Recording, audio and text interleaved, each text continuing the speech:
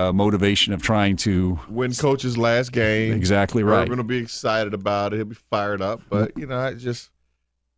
I could see why there are players on this team that would be disappointed. We are joined now by Davon Hamilton, Pickerington Central's own. Davon, thanks so much for joining us. And Stan and I just right now sitting here talking about I'm interested in how you guys have reacted since the college football playoff rankings came out. I mean, there had to be the initial disappointment of being sixth and then being left out of the playoffs despite a Big Ten championship year and finishing 12-1.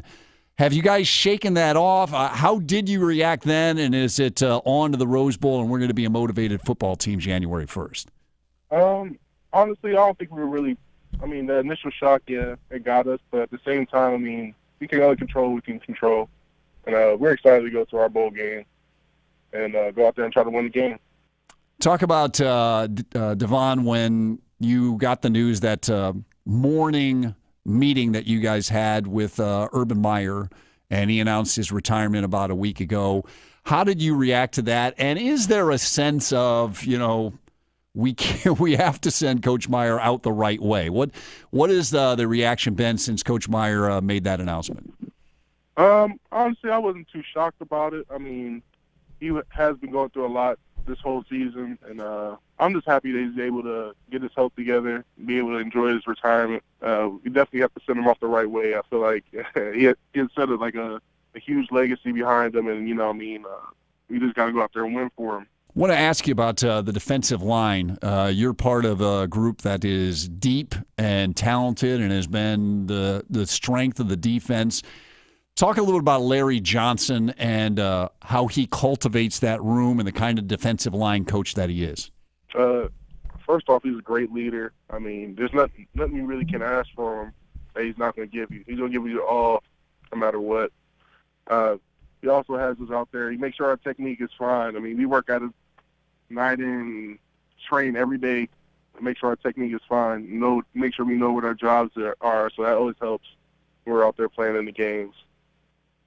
We're talking with Davon Hamilton, Buckeye defensive tackle. It's been for the defense this year, Davon. There's been ups and there's been downs, but it seems like you guys are playing your best football now. Is there an air of confidence as you scout Washington and you head into this Rose Bowl that this defense is going to play its best game going into this? That's always the goal. Either way, we're going to play hard. Either way, we're going to fight through adversity, and we're going to try to get this win.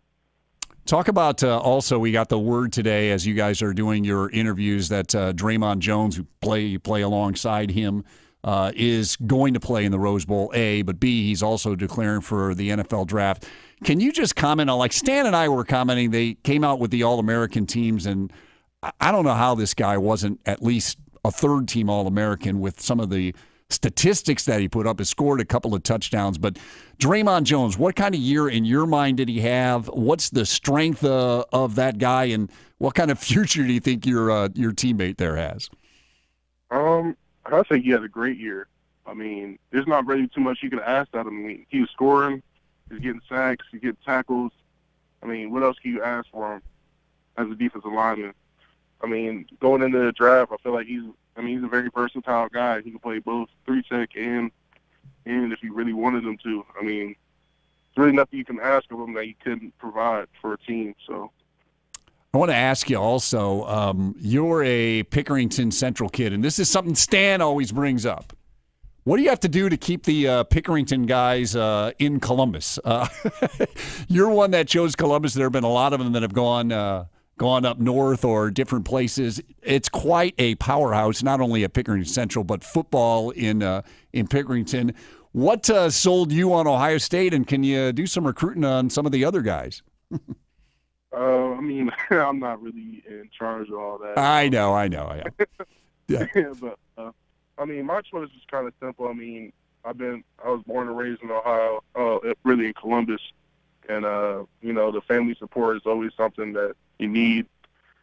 Just going to college in general. It just makes a lot of things easier. But also, just the coaching staff, Coach Larry Johnson. You can't really find too much better than that out of a coach that's going to teach you and try to make sure you're the best that you can possibly be. So that's really what sold me to come here. which is really hasn't failed. I mean, Yeah.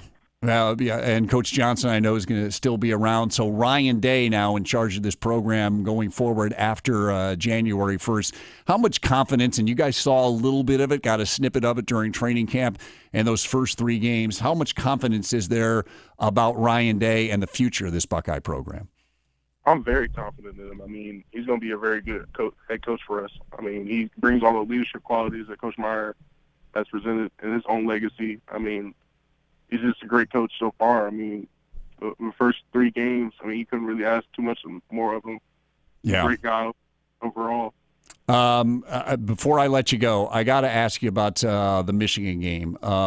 You guys had come off of the week, and a lot of people are going, gosh, what's wrong with Ohio State, even though you won the game at Maryland. And then you come out against Michigan. What flipped in that game for you guys as a team, and actually I would say carried on to the Big Ten championship game with the performance you guys had against Northwestern? What changed, Davon? We really just focused on making sure we knew our jobs, really. I mean, as a defense, I mean, we play a gap-out defense, and if somebody's not in their gap, I mean, that really can mess up a lot of things for us. I mean, really, we sat down for the last couple of weeks of practice for the season, really sat down, made sure everybody knew their jobs, made sure everybody was focused on their jobs with that, and then make sure we finished with tackling and whatnot.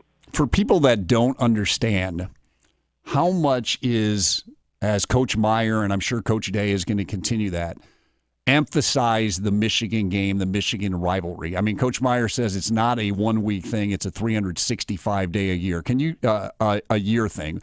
Can you speak to that? How much is beating that team up north emphasized with you guys during the course of the year? During the course of the year, so starting off in the off season in the winter, that's basically every Thursday, or really after every workout, we do a team up north period, where there's push-ups, sit-ups, curls, this and the other, for how many days we have until we play them. Really, well, when we say beat them, we literally go through that the whole off season. Then we in spring ball, we have team up north periods throughout the practice, I want to say close to 30 minutes each practice is going over it. And then obviously during the season, that's obviously emphasized at that point too. So, yeah. Well, it certainly showed, and it was no mirage, to use a term of a defensive lineman from up north. You guys got it done, and got it done in the Big Ten title game. Congratulations on the year, Davon, and we look forward to watching you guys in the Rose Bowl, and appreciate you taking a few minutes for us. Appreciate it.